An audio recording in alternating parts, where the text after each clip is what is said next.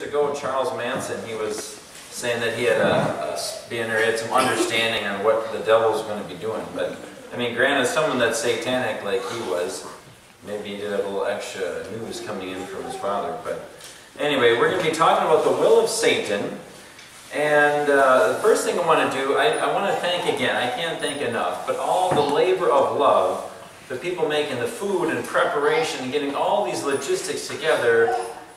I can only imagine how much work it is. So I wanted to read a verse, if you want to read it with me, over in Hebrews chapter number 6, an interdispensational principle.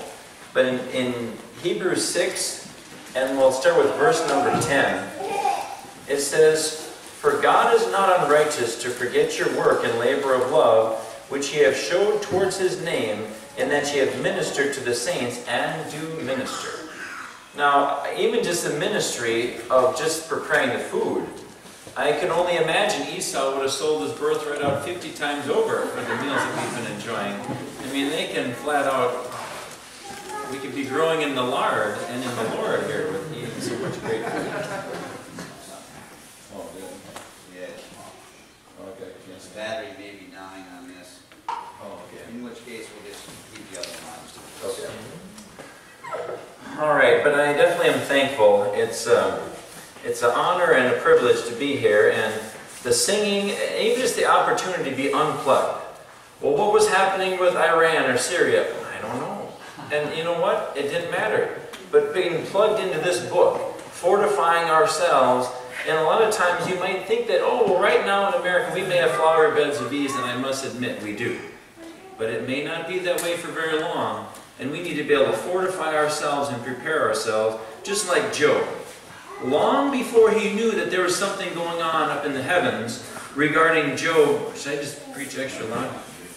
But far before he even had an inkling that maybe all of his children would be wiped out and he'd lose every physical possession that he physically owned, long before that, he was understanding and communing with God and esteeming the words of God's mouth more than his necessary food. He esteemed it so highly, and that's why Satan comes and God says to him, "Hast thou considered my servant Job?" And what came out of his mouth? "A perfect man and upright, one that feareth God and escheweth evil." He says, here is my showpiece, here's my masterpiece, is Job, one that feared God and eschewed evil and esteemed the words of God's mouth more than his necessary food. And here came wave after billow of hard times that maybe some of us may know a little bit of, but a lot of us don't even have a clue about what it would be like to go through something like that. And Job comes through tried, but like gold, he comes through. And if you remember back in 1 Corinthians chapter 3, here comes that fire and that trial comes through. And what makes it through the other side? The gold, the silver, and the precious stones makes it through. So I would recommend, and the message is going to be a little bit about how to prepare yourself, what Satan's will is, how to be prepared to be able to function in opposition with Satan's will being implemented, but how we can come forth as gold on the other side, and having that wisdom and understanding of God's Word working resident in us, coming out through us, and through that judgment can come through the gold, silver, and precious stones, and radiate praise and glory that Jesus Christ deserves every bit of it, and you'll be able to receive that to the maximum extent. All right, we'll open with a word of prayer, and then we'll start running through the scriptures. Lord, we sure do thank you for your word. Thank you for the strengthening. Thank you for the edification. And thank you for the correction that it can give us. We are so grateful that you've given us all things that pertain to life and godliness. And thank you for saints that help encourage us. But most of all, thank you for your word that gives us that direction by which we can chart our course to those heavenly places and have a successful time and a performance time of the things that you've given us. For Christ's sake we pray and thank you. Amen. All right, I was going through at our assembly, going through Titus, and how important it is in assemblies to have aged women and aged men. But if you think about it, aged men, what is an aged man before he's an aged man? He's not an aged man. He's a young man. He's a little teeny baby, maybe walking around in diapers. And what Satan wants to do, he wants to load up, target those little guys before they even have a chance to launch off in the pad and snipe them off one at a time. And that's what Satan's plan. He does not want aged men. He doesn't want aged women able to teach and encourage and strengthen and give younger women direction. He wants them to flounder around. Satan's will is that people are ignorant, they don't know, they haven't come to the knowledge of the truth, and he can manipulate them and have them at his disposal, taken captive by him at his will. Now, a lot of people, and I thank God, there's some people here today that maybe are second generation Christians, or maybe third or fourth. But there's a lot of people today who have baggage. I can't help but think about old Dionysius back in Acts 17, living out there by the Areopagus.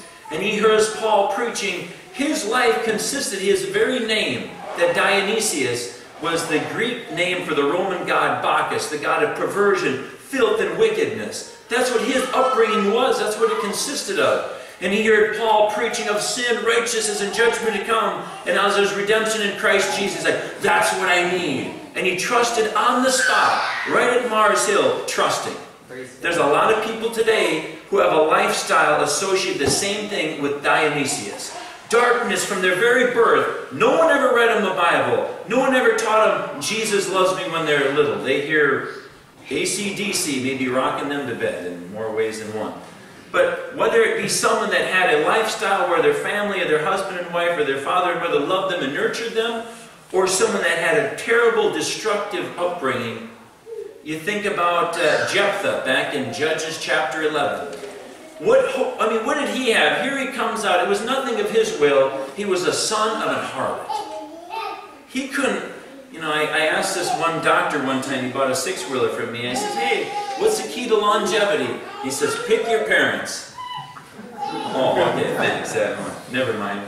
But here's old Jephthah. He couldn't pick his parents. He didn't have any choice. Here he comes into the world with that stigma, son of an harlot.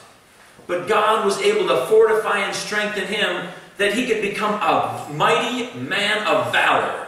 Sure, he had a bad past.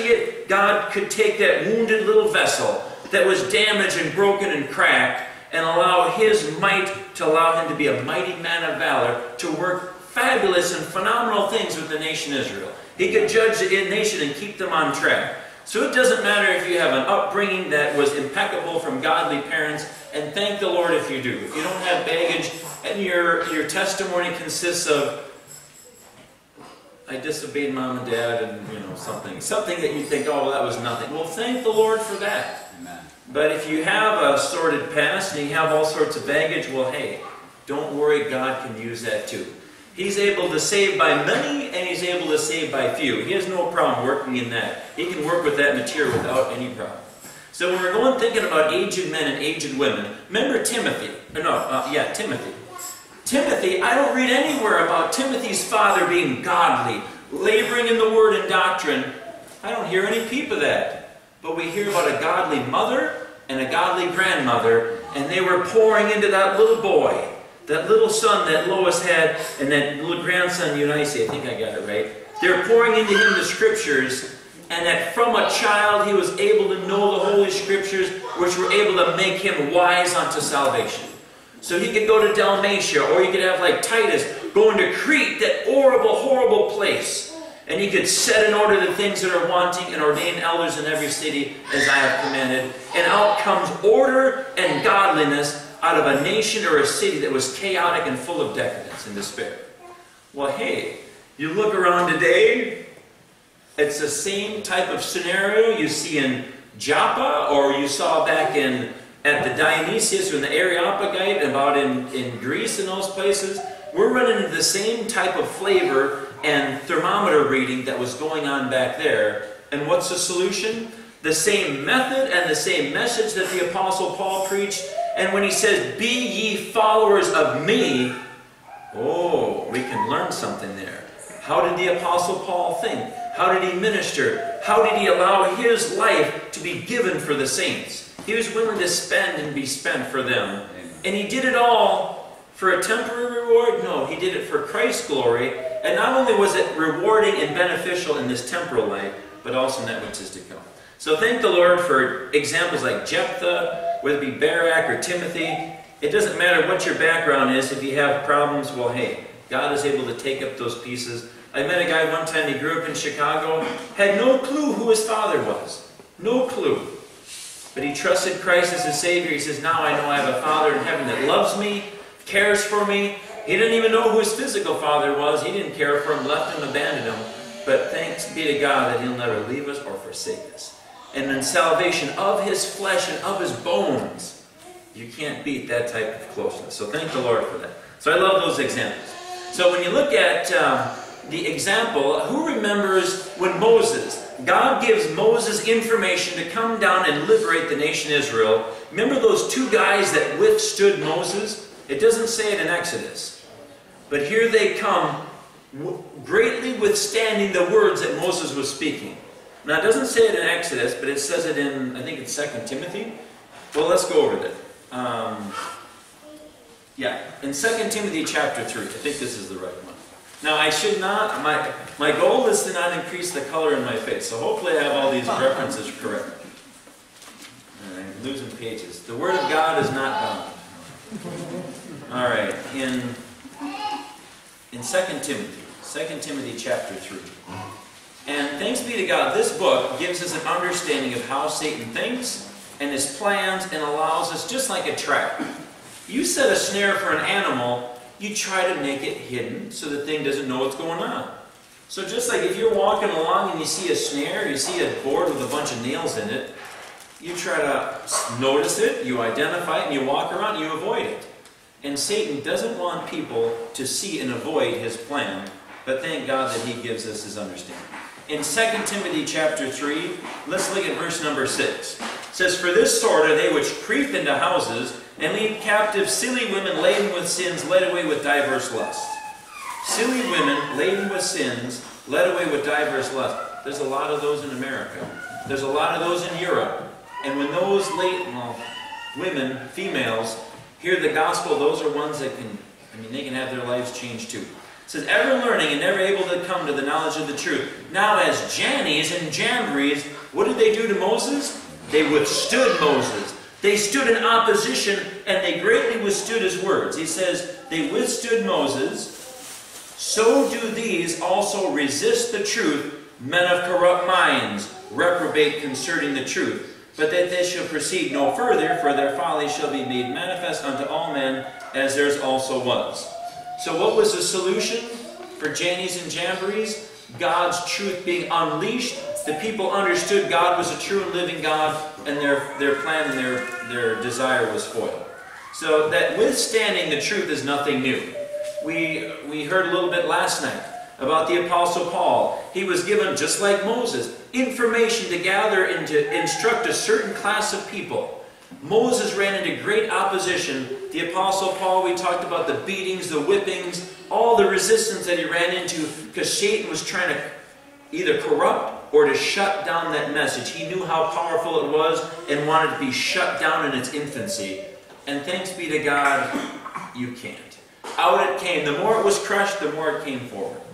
Now, there's a few things that Satan uses. He tries to withstand the words. Another thing is crippling and debilitating. If you want to go over to 2 Timothy chapter 2, 2 Timothy 2, well, you probably don't have to go anywhere to get there. And we'll look at verse number 3. 2 Timothy 2:3. Well, we're right there next to the reference. It sounds like you're playing trains. So we'll look at 2 Timothy 2:2, which says, these things and the things which thou hast heard of me among many witnesses, the same commit thou to who? Faithful men, who shall be able to do what? Teach others all. These are dangerous people.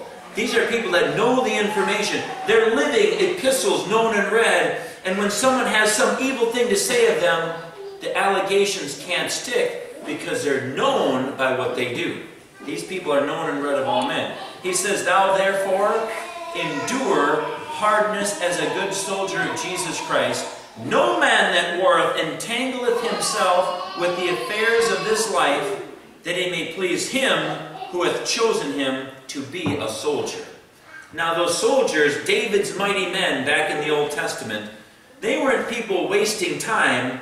They were crafting their skills. If you remember those guys back in the Old Testament, they could sling stones within a hair's breadth and not miss. That is some very accurate folks. I mean, I've tried those slings before, and I'd be hard to even hit a vehicle, let alone a hair's breadth. But those people were cunning. I was talking with one of the fellows today about playing musical instruments. You've got the people who can, like me, can maybe get a couple of chords out and kind of slob around on it. But then you've got the people who can play with understanding. They can play with cunning understanding, and they can play those things like a masterpiece. And God's plan is that every single one of us, that He's chosen to be a soldier to be able to fulfill that position and war, a good warfare without being entangled. You remember that term, it's entanglement. Pharaoh mentioned it about Israel. And he was hoping that they're going to be entangled in the wilderness so he could catch them. Slow them down. It didn't necessarily stop them, but something that can slow down the work of the ministry. And if you look at who's in the target, if you could have a godly husband, and then the godly husband, he teaches his wife to be godly, they have children, and they train and instruct those children. Well, before you know it, you can have an assembly that's fortified and fit for the battle. Remember old Abraham? When Lot and his stuff got all taken and hijacked and hauled away, Abraham took his trained servants, born in his own house, and they went out there and fought, and they got the stuff back. And we can learn something from that today. God's will is that every child that He blesses us with, they're trained and they're fortified so they can be a soldier underneath a godly father and a godly mother. They can go out, they know what to do, they can win the battle and fight for Christ's sake. And if you look in our text here in 2 Timothy 2, if you're still there, how do you know what to do? How do you know how to war? Verse 7, the Apostle Paul, through the inspiration of the Holy Spirit, says, "Consider what I say, and the Lord give thee understanding in all things." That's the key. We can have understanding in all things through that. So who's in the spotlight? Who's in the target that Satan is after most of all in a family? Sure, you can have an ungodly woman. I don't know if we mentioned last night about Ahab and his wife. He didn't need the devil helping along. His wife did a fabulous job. I mean, she was pretty much just Satan in the flesh. When he was coveting, we heard a good message today about being content with what such things as you have. He wanted Nabal's vineyard. He couldn't get it, and he's pouting and all sad, and Jezebel's like, "Why are you all sad? What do you need?" "Oh, I can't get the guy's vineyard." "I can do that." Forged some documents, set Nabal up on high, say blasphemy, and put him to death. Murdered him in cold blood. How horrible is that? But what do you learn? You learn from experience. We have to be careful for those kind of things. So, who is in the spotlight? Who's in the target? Godly men.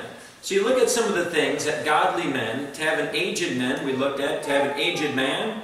Well, ideally, the goal for a young man isn't to be rich and have new trucks and cars and gold and silver and be able to watch the Super Bowl or whatever. The goal for a godly young man, and the goal to train them, is so that they could have qualifications, they could have fortification to be able to fulfill the position in an assembly as being an elder, a bishop, or a deacon. They haven't squandered their lives. They've invested them for the sake of Christ. So when they get to an age, they can fulfill those roles, ideally, that God would have them to fill. And that's what should be our goal or our target to be able to do. If you go over to we'll look at a few things that the target is on for men to take them out of the ministry, to allow them to swerve, to turn aside to vain jangling, to have them be shipwrecked, or be like Demas when it says, "Demas hath forsaken me, having loved this present world." We can learn from these examples, and you go by those snares like, "Oh, brother so-and-so got snared by that thing." We can learn from that experience and avoid that thing. So let's go over to Galatians chapter number 5. In Galatians 5, we'll look at a few of these things here. Galatians 5. Now, what time do we need to stop here? 8. Okay. 8:15. All right. I think we can do this. Here we go. I'll try not to start talking like the auctioneer. But we'll try to be. I know listening fast is something to 8:15. Okay. There's something to talking fast, but if you can't understand it, it profiteth you nothing. All right, we're going over to Galatians 5. Galatians 5, and let's pick up with verse number 7. Verse 7 of Galatians 6. It says, "Ye did," that's past tense, "ye did run well. Who did hinder you?" that you should not obey the truth. Now today, young men being targeted. Now a young man, ideally, usually, a young man is looking for a godly young lady. And when we remember back about Jezebel, someone that's not a godly lady does a very good job at detouring the direction and path of a godly man. They can take them and they don't even know, and all of a sudden, like Samson with Delilah, and before you know it, Samson couldn't control what he saw with his eyes, and before you know it, his enemies took that hot iron, and I can't imagine how that had to be painful.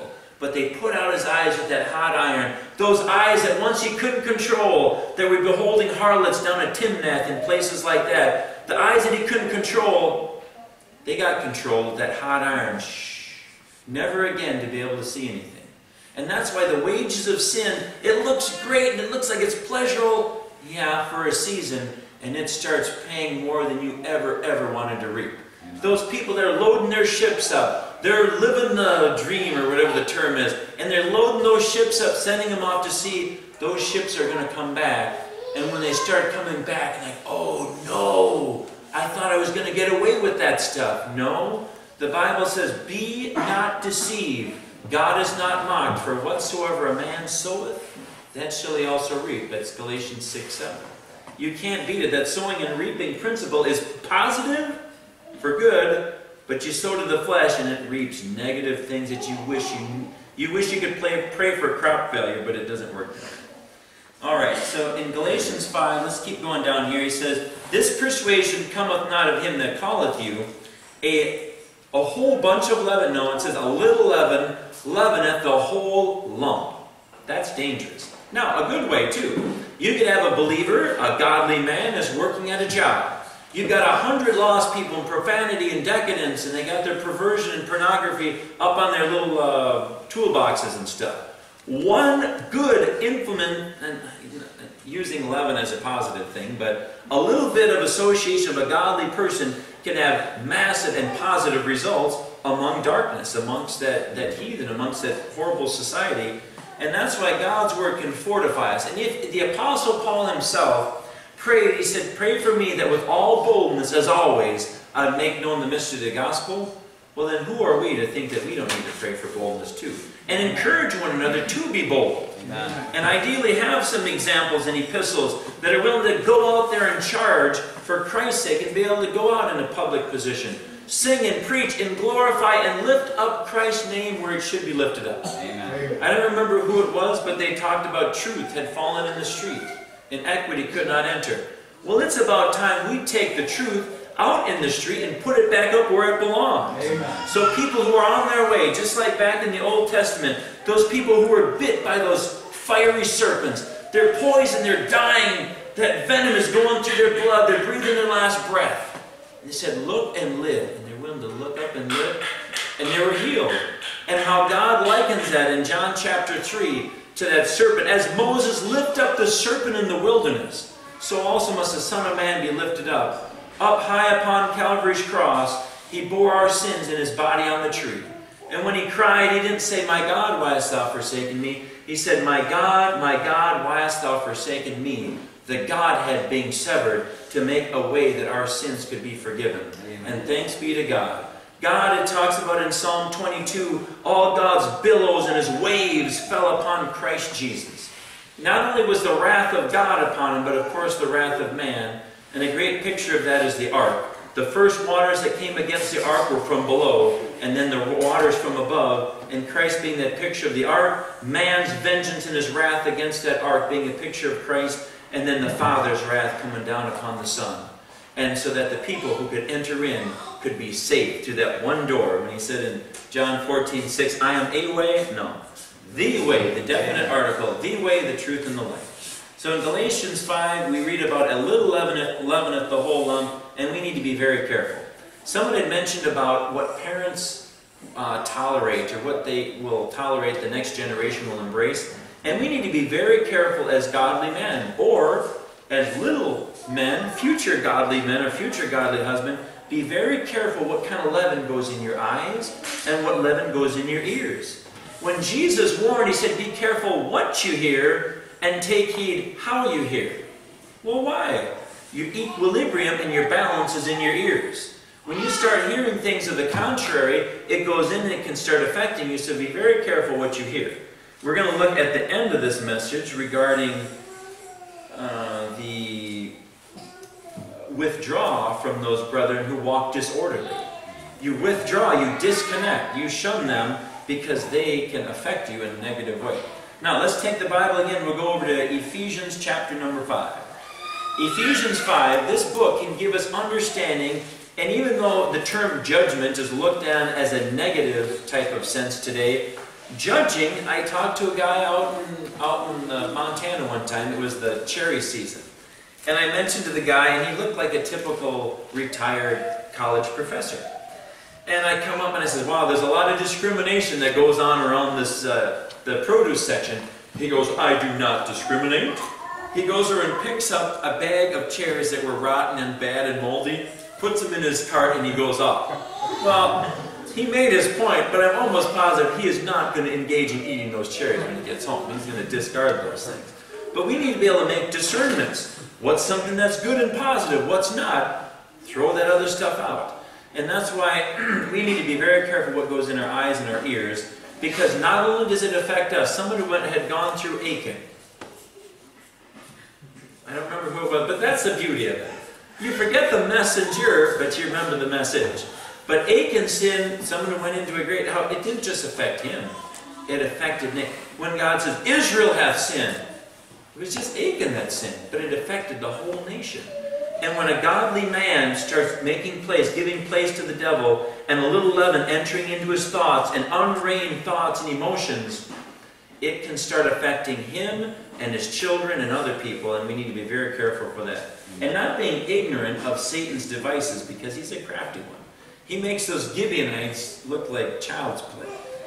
All right, in Ephesians chapter number 5. In Ephesians 5, let's look at verse number 6. Ephesians 5, verse 6. Let no man deceive you with vain words, for because of these things cometh the wrath of God upon the children of disobedience.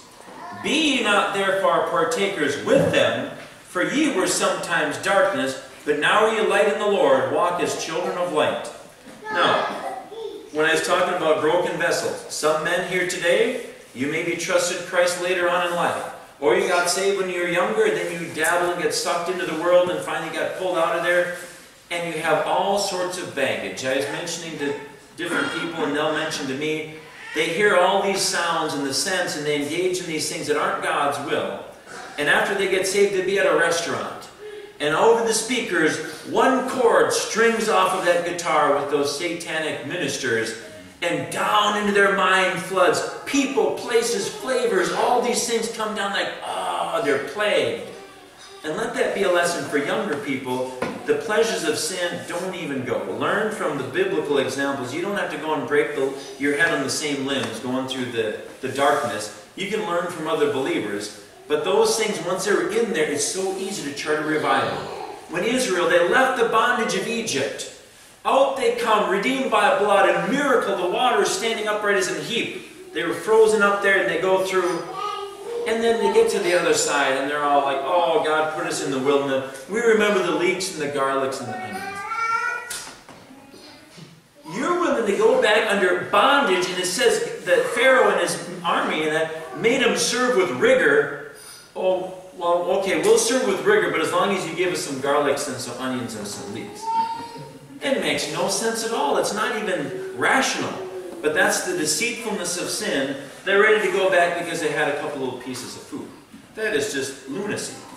All right, let's go over to, well, with this thought, we don't have to go over there, but this thing about godly men being not deceived, but you were in darkness. In Psalms chapter 1, it says, blessed is the man that walketh not in the counsel of the ungodly, nor sitteth in the seat of the scornful. Now I messed it up. Sorry about that. Standeth in the way of sinners? Yes, nor sitteth in the seat of the scornful. And it says, but his delight is in the law of the Lord, and in his law doth he meditate day and night. Now, I don't have to talk, I'm not going to be real blunt or anything. It's not going to be R-rated at all. But men, We've seen things, whether it be in things that are hidden and like stuff that's kind of whittled away, or if it's just billboards with decadence on it.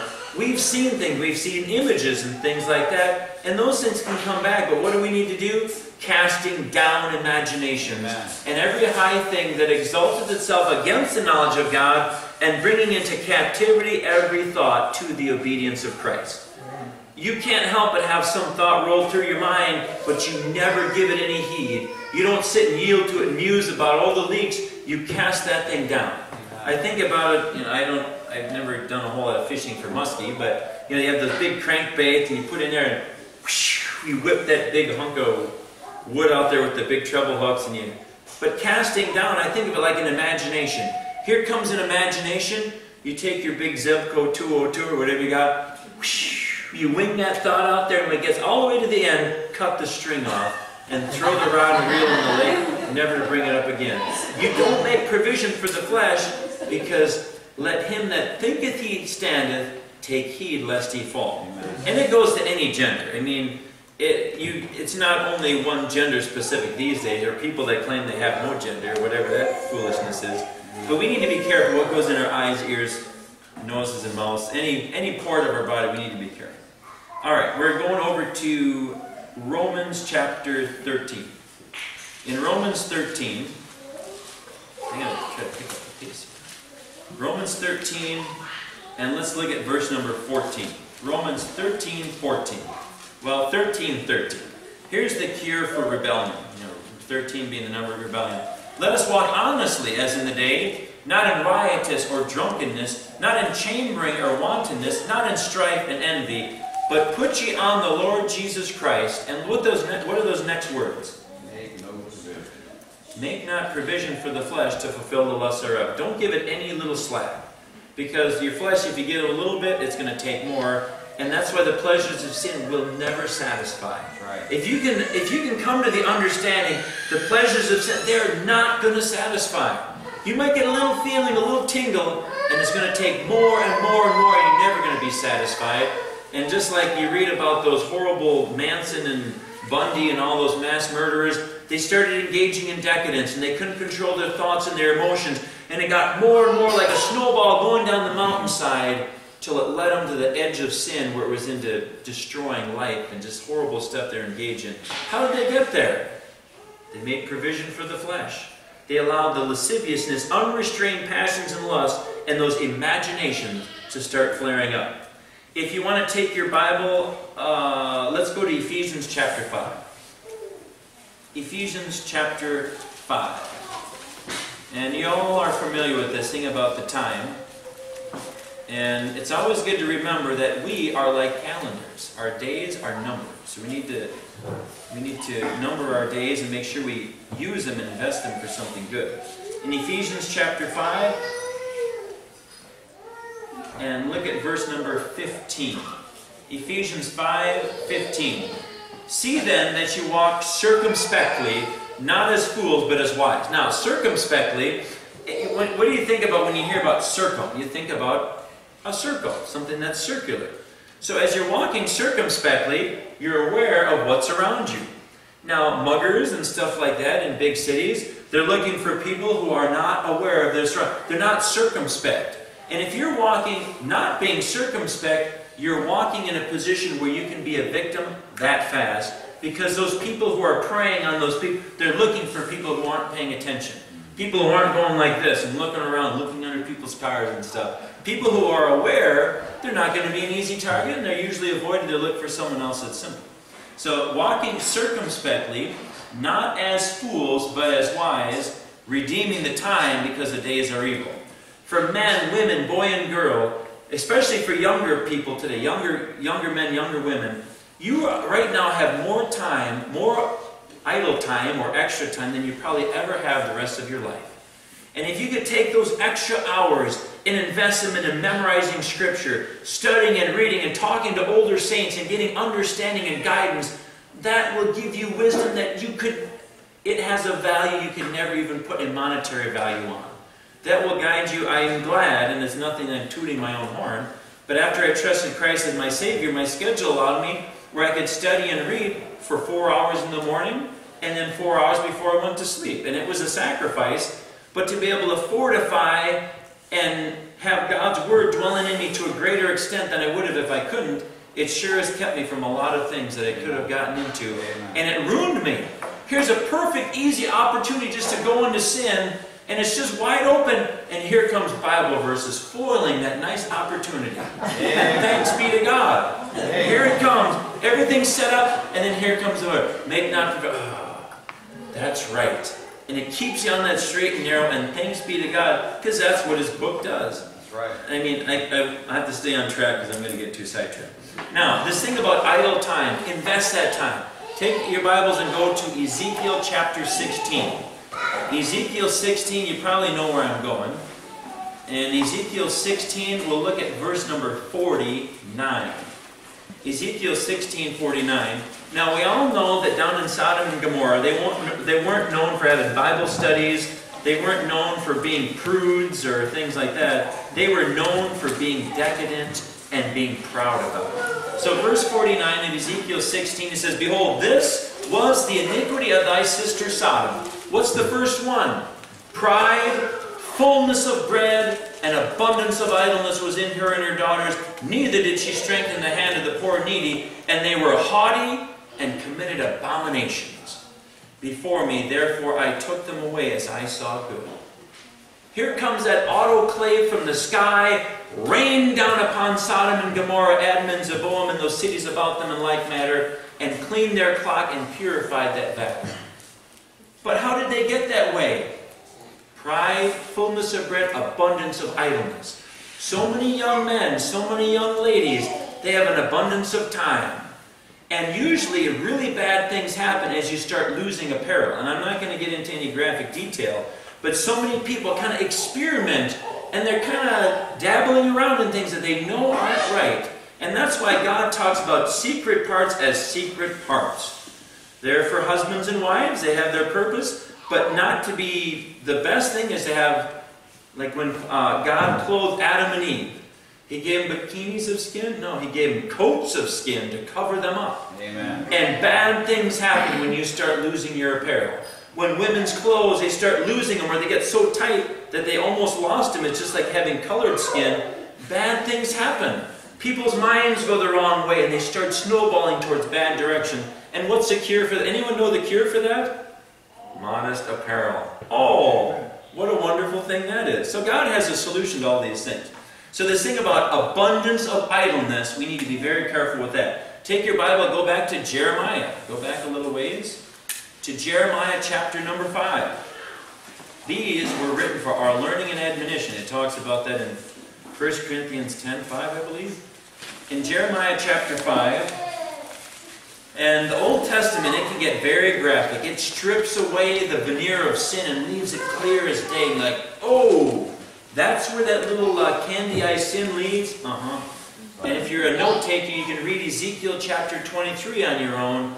And it's graphic, and it's crude, and it's rough. But everyone needs to be familiar with the stuff in Ezekiel 30 or 23.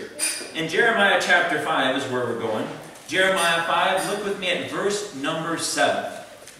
Jeremiah 5:7, he says, How shall I pardon thee for this? Thy children have forsaken me, and sworn by them that are no gods.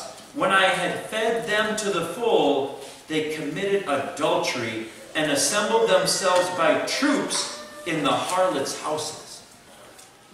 Ooh, God's blessing of food and nourishment was given to them, and they had that pride, fullness of bread, and abundance of idleness. And did they glorify God and say, Thank you for this food, help us to utilize the energy to glorify you? They assembled themselves by troops at the harlots' houses. You think, how can it get that way? Pride, fullness of bread, abundance of idleness in any of our lives, and we're going that direction. No matter who you think you are, that's where you go with unrestrained passions and lust.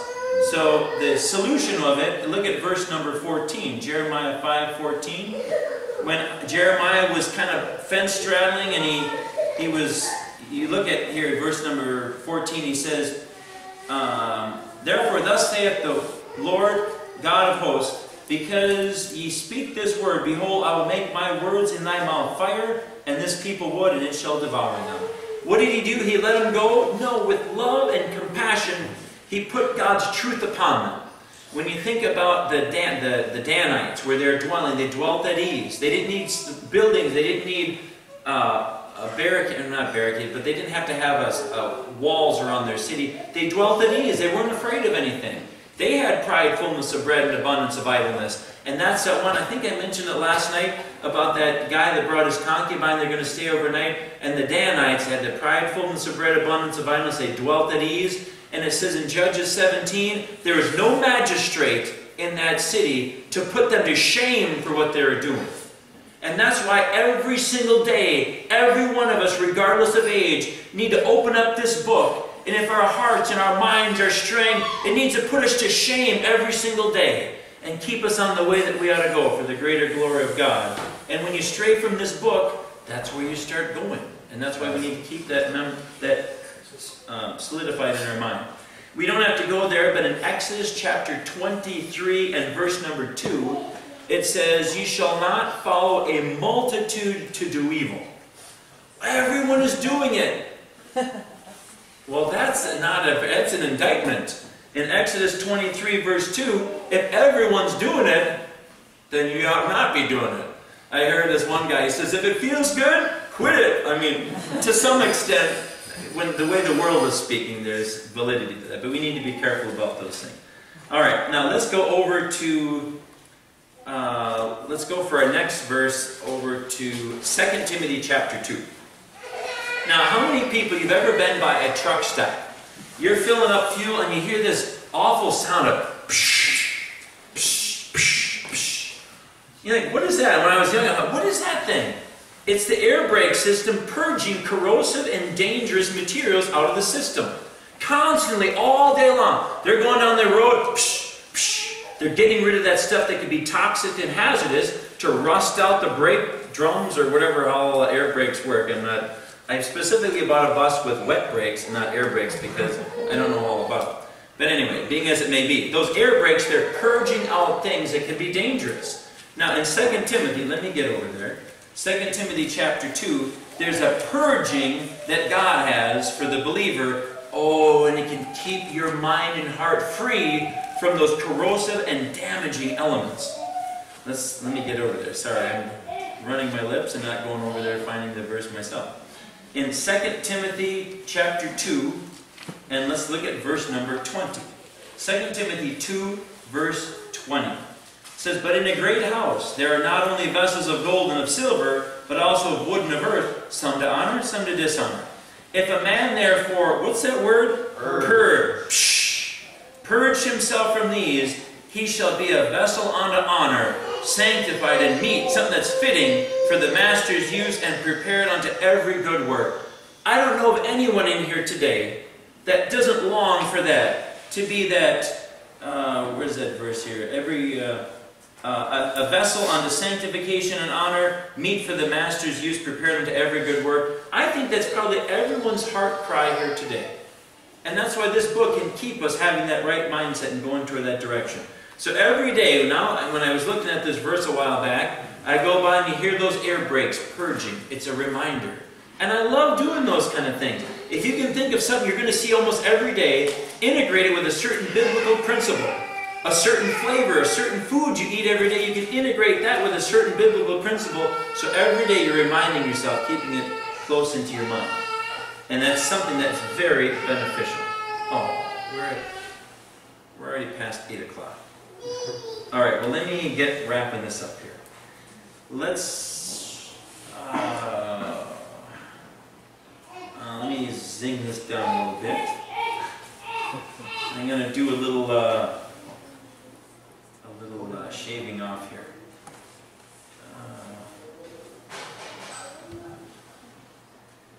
Okay, so I'm not pausing for effect. Sorry about that. But all right, I'll consolidate a few things here. We mentioned a little bit about when you're youth. You got a surplus of time. You may not think you do. Just like younger men, they're like, oh, if I found a wife, then I'm going to learn about child raising. You need to take the scripture and find out what a godly wife is, what a godly wife is not. Talk to some aged women and say, hey, What are some good character traits that you have noticed in your life that happens to be a little longer than mine? And learn and glean some of these truths. Young men, what do? Memorize verses, what a godly woman consists of. I would highly recommend memorizing the material in Proverbs chapter 31. Know that stuff like the back of your hand, so you never make a decision only with your eyes. Oh, wow, look at that. I'm going to marry in haste and repent in leisure. Don't do that. So many people have done that, and they're like, was I? What a fool. And they're kind of like, oh, like this kind of a thing. But be able to, with the right mindset, with good advice, make war. Same thing with women. I mean, I got married kind of later on in life. And I'll talk to some people that they were younger than I was when I got married. Like, oh, I'm funny. And they're all nervous. I'm thinking, that you've had plenty of time. just make sure that you put your concern towards pleasing God. And lo and behold, you probably might find a gal that's willing to please God. You can serve God arm in arm. Hey. But if you're out searching for, I need this gal, you might just find what your heart desires, and it's something that you're going to wish that you didn't get. So you have to be very careful, walking circumspectly, not as fools but as wise. But as you're younger, if you're not married, you don't have children, children take up a fair amount of time, and that's great. It's part of the investment. Investing your life, your treasures, your talents into those youth so they can be those little warriors to go out and do what's right. But as an outlet, you need some power. You're going to run a blender at your house. You plug into the wall and there's a surplus of power to power your blender or whatever you may need. Now is the time in your youth to load up and fortify yourself. Memorize while your memory is sharp. Memorize the Word of God. Hide it in your heart. When David the psalmist in Psalm 119, after he had his bout with Bathsheba and he actually got his mind thinking straight, when he learned, wherewithal shall a young man cleanse his way? By taking heed thereto according to thy word. Amen. When he learned his lesson with Bathsheba and he saw the little child in anguish and dying right before his very eyes, that truth of, if only I didn't do, if only I would have guarded my eyes. But he learned when you read Psalm 101, in verse number 3, with David, with that stuff behind him, and realized that's wrong and not going back, he said with the understanding, he said, I will set no wicked thing before mine eyes. Amen. He said, I hate the work of them that turn aside. He wasn't sitting down in his house watching entertainment that was glorifying perversion and decadence and using God's name in vain. He shut that stuff off, and he said he would walk within his house with a pure heart. And he goes on, and you can read Psalm 101 on your own leisure. But that's a very important thing. When David learned his lesson, when those other opportunities came, he's like, absolutely no. I'm going to please the one who is the King of Kings and the Lord of Lords. So take that time and be careful what's going in there. I don't want to tell too many stories about myself. Let's see, okay, we have, what, 9 minutes maybe? If we went to 8:14. Myself, I think about going to exits. And I was thinking in my own life to be careful what example I lead. My dad, he had 2 motorbikes growing up. One didn't work and one did work. And he put on, I don't know, maybe 15,000 miles, maybe not even that much. So then I see motorbikes and his little desire toward them. Well, then here I come along with like 21 of them and over 300,000 miles under my belt. I'm like, ooh, is Violet going to be riding 1,000,000 miles? She's going to have flocks of it. But you have to be careful because what and that's just kind of a silly, something that's not really detrimental per se. And I thank God for those safe miles. Got to use them to the greater glory of God to some extent. But you have to be careful because what one generation will tolerate, the next one may take it farther than you ever thought they were going to take it. And we need to be really careful for that and the examples that we lead for them. And that's why if you go to, I think we're just going to have to run over to there and then we have to shut it down. In Titus chapter number 2. I know this one was hit a little bit, but this is the sobriety. This is the understanding that God's Word can give us. In Titus chapter 2, look with me at verse number 7. And here is the safest thing that you could ever do. Titus 2, verse 7. In some things... In all things. Oh! In all things, showing thyself a pattern of good works. That means when there's eyes looking at you or no eyes looking at you. When you're by yourself, some husbands have to travel. There's nobody around that they know. And here comes the temptation, the blinking light signs, or all this junk and decadence around. We need to be able to say, like Sarai said, "Thou, God, seest me." Back, I believe it's Genesis 16. "Thou, God, seest me." To be able to control our imaginations and intents of our heart, for not just for our sake, but also for the children or anyone that we may know and run into. We need to be those living epistles, known and read of all men. So in Titus 2:7, it says, "In all things showing thyself a pattern of good works and doctrine, showing uncorruptness, gravity, sincerity, sound speech that cannot be condemned, that he that is of the contrary part may be ashamed, having no evil thing to say of you." And then it goes on about not purloining, but being a good example. And then we'll read verse number 12, and then we'll have to stop because now we're going way past our time. Almost. It says, "For the grace of God that bringeth salvation hath appeared unto all men, teaching us that, denying ungodliness and worldly lust, we should live soberly, righteously, and godly in this present world, looking for that blessed hope and the glorious appearing of that great God, of the great God and our Savior, Jesus Christ, who gave himself for us, that he might redeem us from all iniquity, and purify in himself a peculiar people, zealous of good works. These things speak, and exhort, and rebuke with all authority, let no man despise." So that's what God's plan is. Not being ignorant of Satan's devices. Satan's devices attack the husband, attack the family, attack future husbands, attack future wives. Try to have them tainted and all sorts of baggage on them. God's plan is for young men, young ladies to be trained. They can grow up to be people who are able to be fortified. They can teach the children, and they can grow up to be those aged men and aged women that our assemblies and that this nation needs so drastically. It's in despair.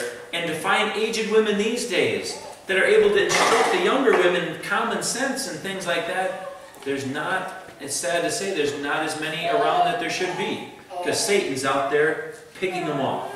So I pray that every single one of us aren't going to get picked up. And this year, if God, if he doesn't return in the next year, we all are able to come back, that we don't have all this baggage and wounds and stuff without cause. We can be able to come together, and every one of us fortified even greater. Children with greater understanding, more scriptures memorized, more hymns memorized, and fortified for when those hard times come. Because Job of old is a wonderful example, esteeming the words of God more than is necessary food. Amen. That's the way, that's the key to success. No matter how hard things get, you have those kind of, your desire, your goal is set on that, and you're able to succeed. So we'll close in a word of prayer, and then we'll be on with the rest of the night. Lord, we sure are thankful for the wisdom that you've given us. Thank you for this book, and thank you for able ministers. Thank you for aged men and aged women that are able to help us and teach us and instruct us. Help us all to be able to keep ourselves in check and not ever think ourselves lofty and never able to commit or get into certain sins. But may we realize the potential is there, and may we battle it with your word, dwelling in us richly every single day for your greater glory and magnificence and honor, that you'd receive those things that you deserve in this world and also that which is to come. Thank you for this time that we can muse and meditate upon your word. Help us to ruminate upon it the rest of our lives and ponder it and add to it. We thank you for your fidelity, and may we too be able to exemplify fidelity and righteousness and godliness in this world every day of our life for Christ's sake. Amen.